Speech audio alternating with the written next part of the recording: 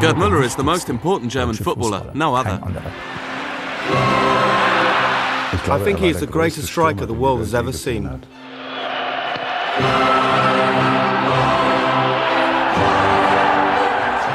He was simply the best. When I got the ball, I smashed it in.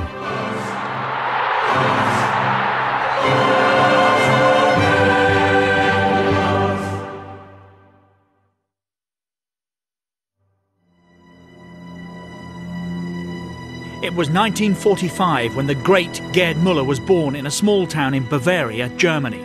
It was, however, a troubled time. The country was in ruins after the Second World War. It was like everywhere in Germany in 1945. Nordlingen had also been partly bombed. It was in a state of emergency, like everywhere. But things gradually improved for the war-torn nation, and football was a source of hope for many. There was the miracle of Bern in the 1954 World Cup, which particularly inspired the 8-year-old Gerd Muller. Coming back from 2 goals down in the final to beat Hungary 3-2 was an amazing achievement, and Fritz Walter's side managed to bring hope back to a beleaguered nation. It seemed that however bad things got, there was always football.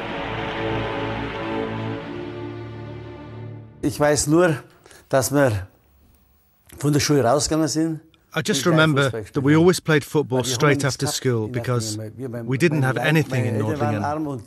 My parents were poor, but my brother had a good job, and he was the one who bought me my first pair of football boots. Der hat mir dann die Fußballschuhe gekauft.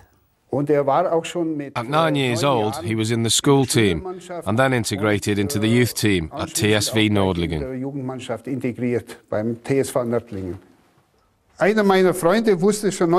One of my friends knew already in 1964 that Muller would become a big name in football. He already put his boots and shirt aside, in the knowledge that he would become a big star one day. Ebenfalls ein Freund hatte die parat. As a young man, Muller chose to be an apprentice welder because the factory was near his training ground. Football, though, was the main focus for his career, and the big clubs started to take an interest in him. But sadly for Gerd, the club he'd supported as a child, Nuremberg, never made an approach. If they had approached me, I would have gone there like a shot. I'd have done anything. I would have cycled all the way there because people in Nordlingen only used to support Nuremberg. We used to go to lots of the games they were playing in '63 in the Bundesliga. And his wish was always to play in Nuremberg. But then, in '64, he went to Bayern. In his first season, Muller helped Bayern gain promotion to the Bundesliga.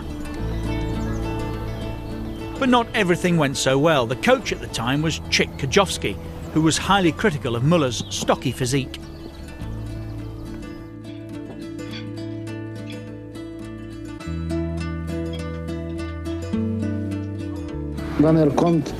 When he arrived, he was small and weighed a lot more kilos than today. Today he is slim. I gave him the nickname Short Fat Muller.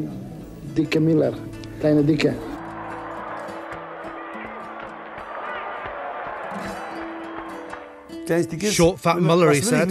What do I want with this guy? What do I want with this short weightlifter? He wasn't convinced. But the Bayern coach gradually began to see Muller's potential.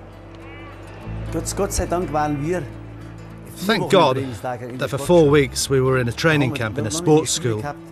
We had friendly matches and preparation matches with town teams. I didn't used to start, and then the coach thought perhaps I should give him a chance earlier. And I noticed he had more trust in me. And then he let me play some full games. And then, for the friendly games, I always played. Once Muller began scoring, the old nickname gave way to a new one, Der Bomber. In Germany, people say you bomb into the goal. If you hit it hard, it's like a bomb. Der Bommer's ferocious finishing in front of goal was getting him a fearful reputation around the world. After winning the '69 Bundesliga with Bayern, Muller was off to Mexico and the World Cup finals in 1970 with West Germany.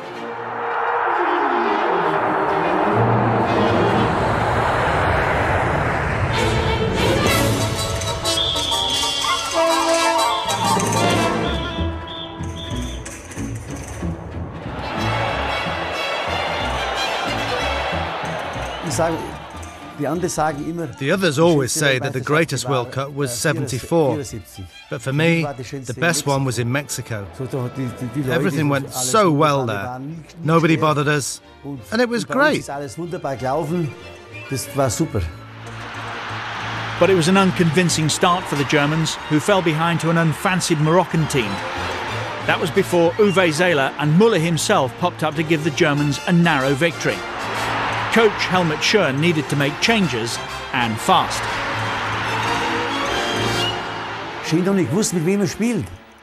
Schön couldn't make his mind up who to play, and everything was undecided at this point. Before the second game, Schön took a crucifix into his room and prayed. We were wondering, would he ever come out?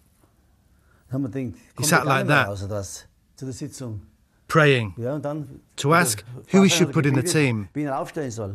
And he decided on a formation that was crazy.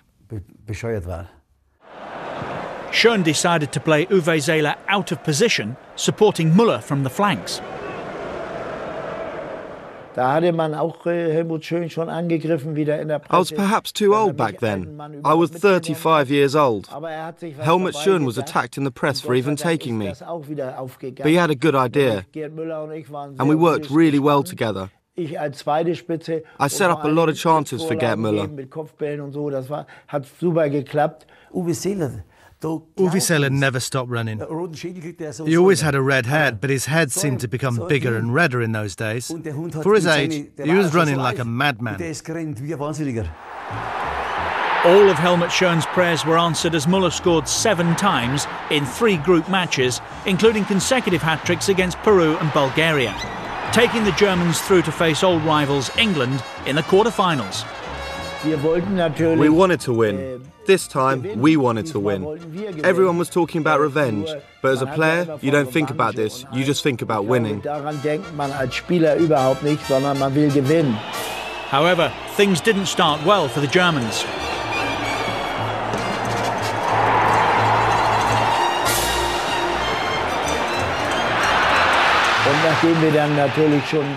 And when we were 2-0 down, because of stupid mistakes in the defence, we thought to ourselves, this is going to get tougher. But Franz Beckenbauer provided a lifeline. That gave us a lot of strength as a team, because we said, this has become easier, we can do this.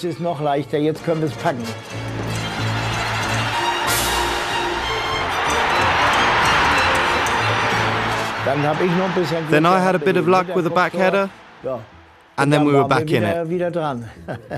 All square going into extra time. Cue Der Bommer. A goal is a goal. All that matters is that it crosses the line.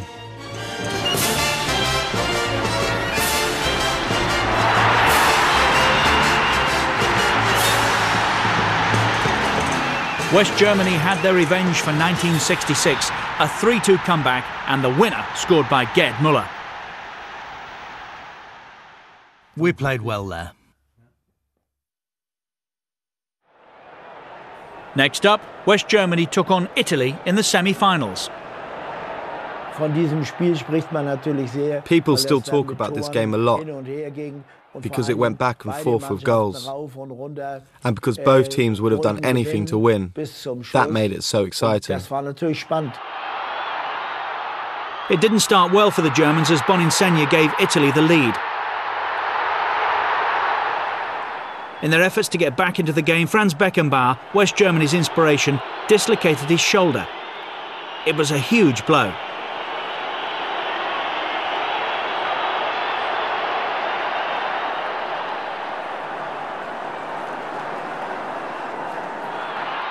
The Italians led by a single goal until the last minute when Karl-Heinz Schnellinger scored an equaliser, taking a lap of honour and bringing the game into extra time.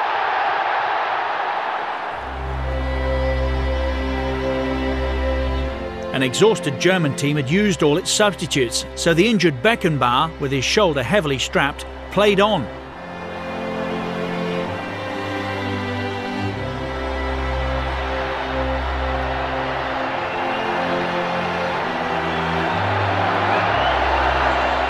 Then, in trademark style, Gerd Muller poached an unlikely goal from a tired Italian defence. 2-1 to Germany, but the lead was short-lived. A free kick came over and Ziggy held. Supposedly a technically strong player took it on the chest and miscontrolled it. Bergnich latched onto it and scored. Worse was to come. The Italians took a 3-2 lead moments later against the disheartened West German defence.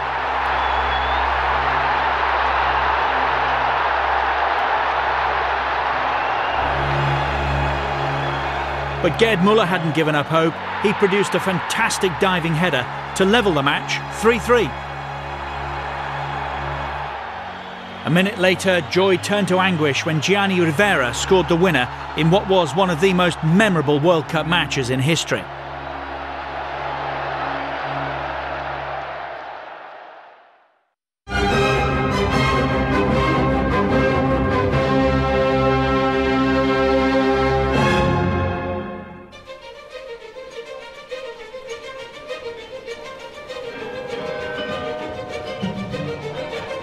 Back in Munich, Der Bomber's ruthlessness in front of goal for Bayern was gaining legendary status.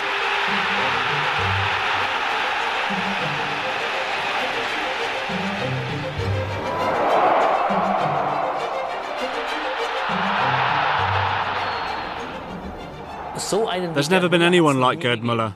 He scored goals, which is the most important thing in football. He scored so many goals that no one will ever catch him. In the season of 1971-72, Gerd Muller scored 40 league goals, a Bundesliga record which has never been equalled. It seemed Bayern Munich and Gerd Muller's success were growing hand in hand, and goals from Der Bomber fired them to the title for 3 consecutive seasons in 1972, 73 and 74. Internationally, it had gone well too. Muller was a vital part of the 1972 European Championship side, which had reached the final against Russia. We didn't fear the Russians. We beat them in a friendly pretty easily too.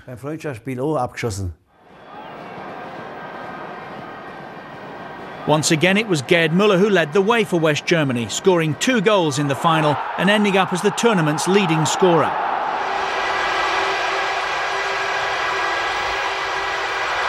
It was an emphatic 3-0 win and the beginning of an era of dominance on the international scene for West Germany.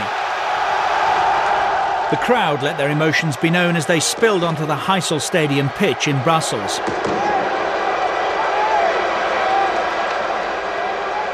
Gerd Muller picked up his first major international trophy.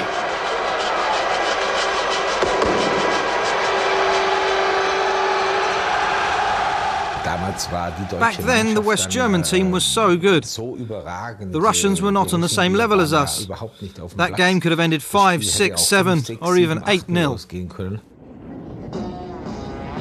The World Cup of 1974 would be held in West Germany, and this was the only major trophy to have eluded Gerd Muller so far.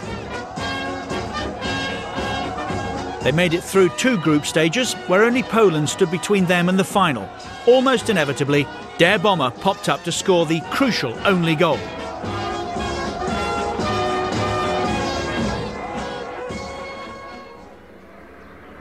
For Gerd Muller, this day would prove to be one of the most important in his life. 75,000 fans crowded into his home ground, Bayern Munich's Olympic Stadion. Nerves in the West German camp were running high as they knew they were facing the stars of the tournament so far. The thought of Johan Cruyff and Holland's total football made the Germans visibly tense.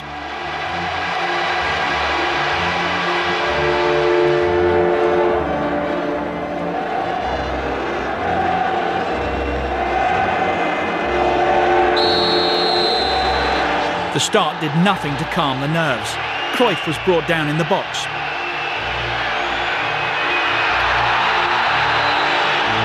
Johan Neeskens stepped up and the Dutch were in front. The West Germans hadn't touched the ball. The frustration was evident. They battled on though and earned a penalty of their own.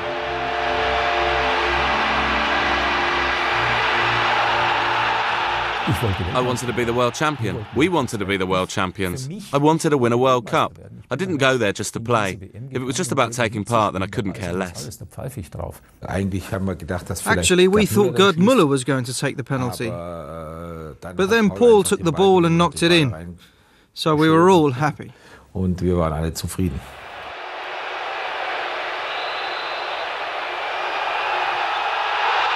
Breitner had brought West Germany back into the game, and it was now the Dutch who were on the back foot. The momentum was now with West Germany. The Dutch defence couldn't cope with Muller's movement, and he took his chance.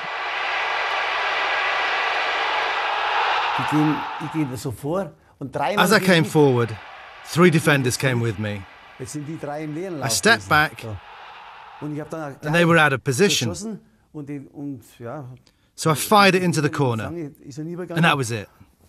2-1. Muller's goal had won the World Cup for West Germany.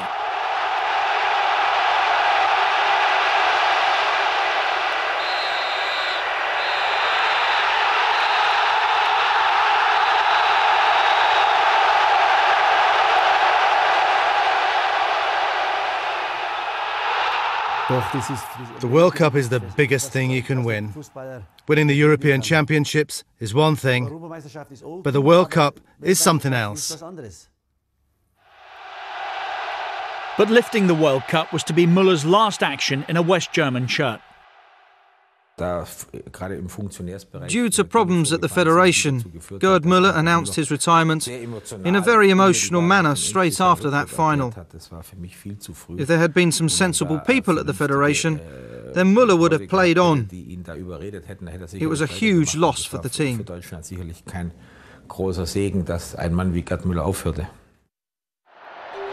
At Bayern Munich, though, Muller's career was still going strong. FC Bayern is my first and second home. In one of the most memorable games in the history of the club, Bayern faced Atletico Madrid in a replay of the 1974 European Cup final. 2 goals each for Hoeneß and Muller ensured a 4-0 Bayern win.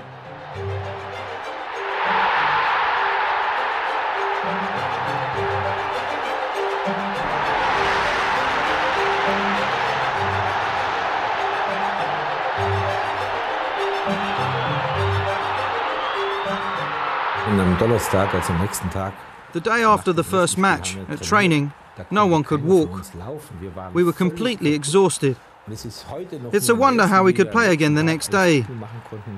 It was the end of the season, and we were already German champions. We were all so tired, and then we found the strength to pull ourselves together and win 4-0 in the second game, in what was one of the best games of the season, and possibly one of the best in Bayern's history. The following year, Muller and Bayern lined up again in the European Cup final, this time against Leeds United. He continued his scoring in finals, getting the second in a 2-0 win. Muller lifted the European Cup for the second season in succession.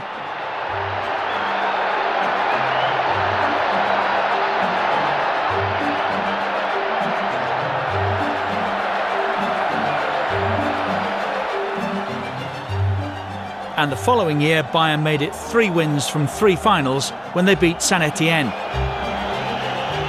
They were establishing a European dynasty. I believe that the foundations of Bayern were planted in the 70s, after Bayern won the European Cup 3 times in a row. 74, 75 and 76. There is no question that it was the most successful time for Bayern on the international stage.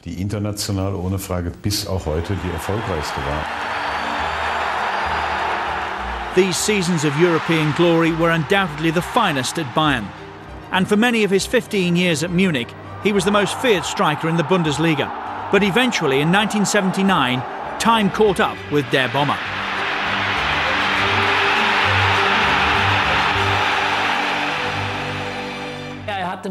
He had a bit of bad luck with a coach at Bayern Munich who suddenly didn't want him anymore.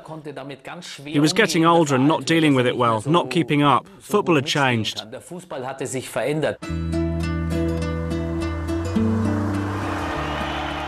Unwanted by Bayern, Muller took the decision to make a new life with his wife in the USA, where he joined the NASL team Fort Lauderdale Strikers.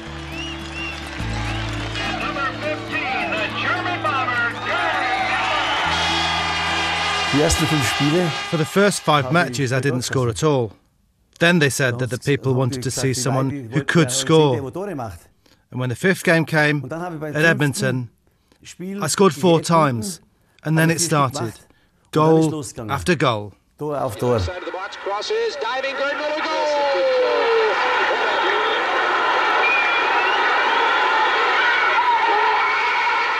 Muller was not the only star at Fort Lauderdale. The NASL often proved to be a battle of egos.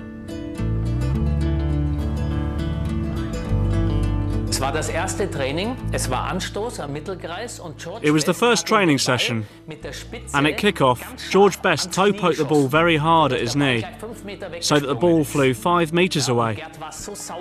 Gerd was really upset about it.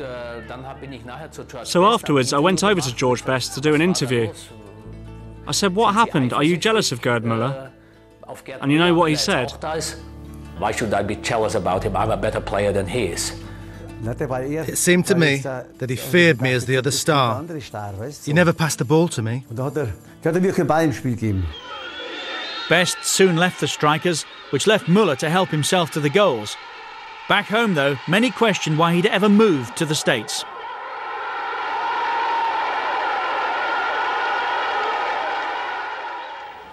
I believe it would have been better if he had ended his career at Bayern Munich. But there were differences in opinion at the time. It was not a good time for sport when he left the club. I don't think it was a good idea to go there. Muller was lost in America. He went with his wife and he couldn't speak English. He was all about scoring goals and playing football. And when the community wasn't surrounding him, I imagine that's where everything started to go wrong. And here's a great chance for the Bomber. He scores! Alienated from Bayern, the club he'd served for so long, Muller became disillusioned with the game. He took comfort in alcohol.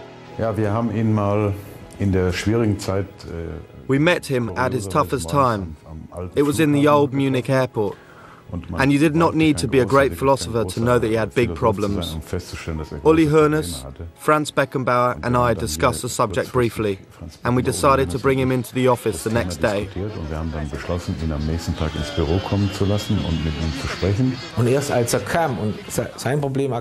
When he came and admitted his problem and said he needed help, then we helped.